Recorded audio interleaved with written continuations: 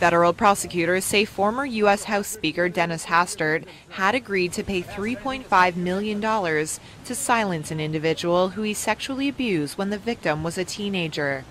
In a new court filing, prosecutors accuse Hastert of molesting several boys in the 60s and 70s when he was a high school teacher and coach in Illinois.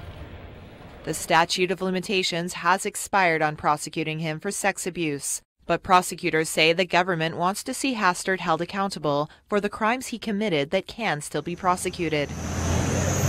This is the latest legal trouble for Hastert. He pleaded guilty in October to evading bank reporting rules and will be sentenced later this month. Speaker, nothing to say to the public?